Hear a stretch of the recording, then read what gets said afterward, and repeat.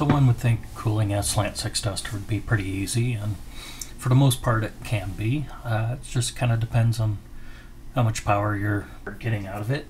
So anyway, the stock radiator was giving up. It was leaking through its tanks, and I think one of the brackets was kind of starting to come off. But the car originally had a very large radiator due to being an air-conditioned car, heavy-duty cooling.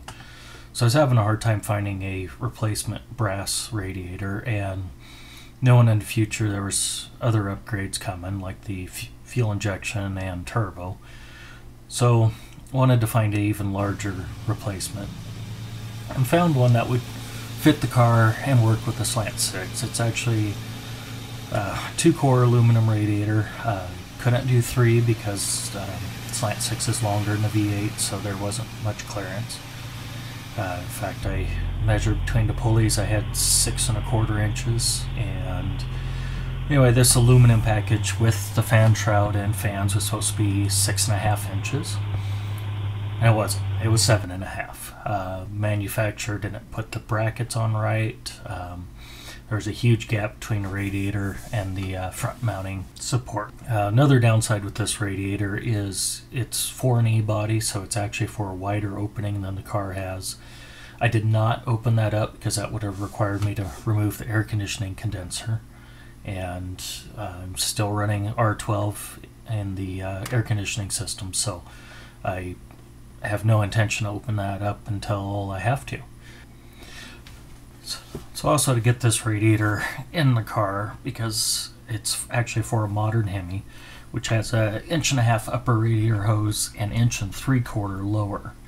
So I actually used a silicone coupler, and then just kind of in fact it's an adapter to add a thermostatic control for fans, which I used originally just to trip relay to control the fans. And in fact, I had one trip off of that, and the other one was if the air conditioning was on. And that worked okay as a carbureted car. So when we want fuel injection on the car, I actually gave control of the radiator fans to the ECU. And in fact, that's when we switched to the Hella's solid state relays. It just gave me the option from the software with the Haltech as if I wanted to pulse width modulate or when I wanted to kick them on, and it was just much easier to change my mind on how to run them. And that worked pretty well with just a naturally aspirated fuel injected car. Now once we decided to throw a turbo on the car, that's when things got a little more interesting. Needed even more airflow through the radiator at times, so actually, and I needed more outputs from the ECU, so rather than control the fans individually, I actually switched it to where both were on or off. You know, and this worked and seemed to work pretty well until we actually did a very long road trip and through the south, and it was nowhere near adequate. In fact, the inexpensive cooling fans that came with this radiator package, both of them burn up while doing Route 66, so both had to be replaced on the road, which with the limited space was a challenge. Plus you can't really just go pick up high-grade cooling fans on the road, so both of them we ended up getting from O'Reilly's. I think they're both Hayden fans, and they were better than what came with the radiator kit, but still were not quite adequate. So since the trip, we've actually upgraded both cooling fans to SPAL fans, significantly higher flow.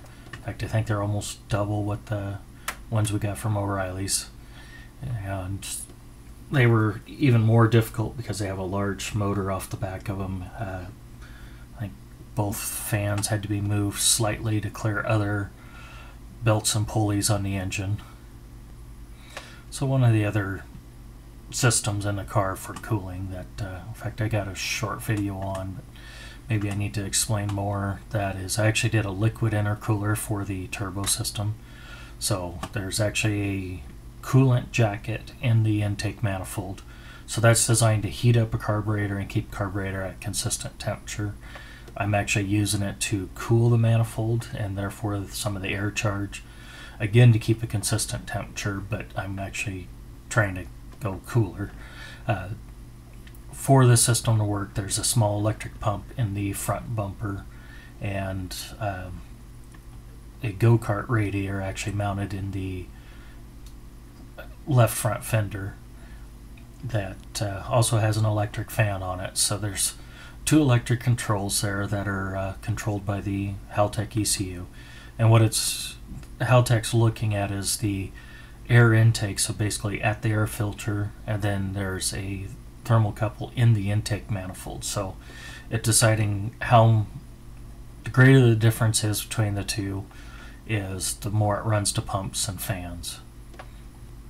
So when I had the shroud out of the car, we actually upgraded to some little rubber flaps. In fact, they're replacement ones for SPAL's own shrouds. They have three little rubber tabs you've got to drill fairly precisely to get them to work right.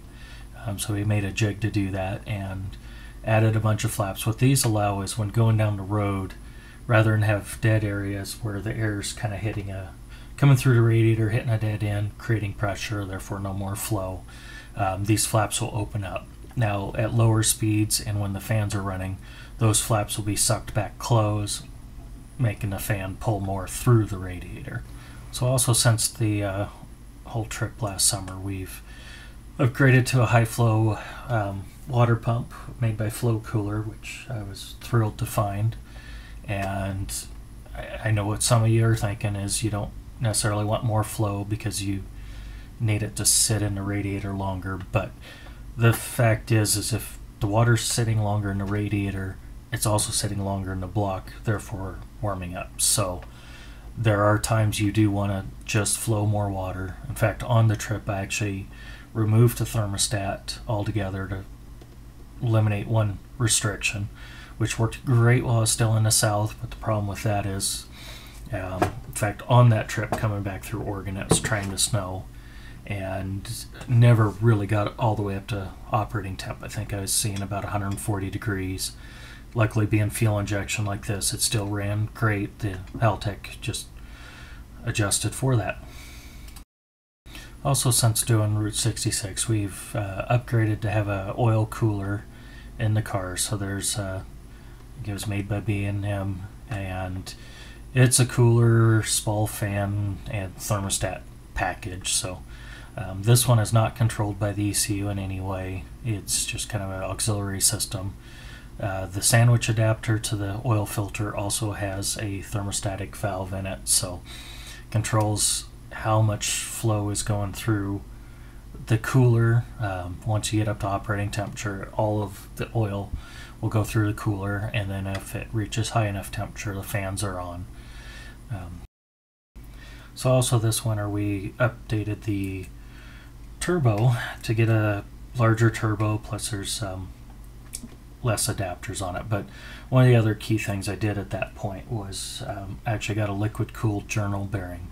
So that turbo cooler is actually running off the engine coolant system, and that's tapped into its upper radiator hose, so it's after the coolant has gone through the head, and then it drains back into the radiator at where the drain pepcock would be. So this was also done on purpose, so with the car shut off, there should be a little bit of thermal cycling, letting a little bit of coolant flow just from it heating up, like an old Model T type radiator system.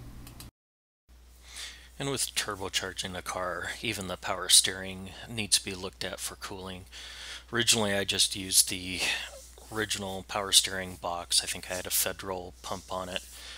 I added a coupling on top and a little 90s to get to where I could fill it again, because normally you reach by the battery and that area is taken up by the turbo. But on Route 66 we got the power steering fluid so hot it actually pushed out the lip seal in the box, power steering box, because that's fairly close to the turbo. So after the trip I actually put a Saginaw pump on with a remote reservoir type housing. It just has an AN fitting on it, and then a remote reservoir up on the fender. And then that allowed me to see a little more what's happening with the fluid, and it was still getting too hot even on short trips. So we've now added a finned log type cooler on the K member, and that seems to be keeping the power steering temperatures down. And thanks for watching.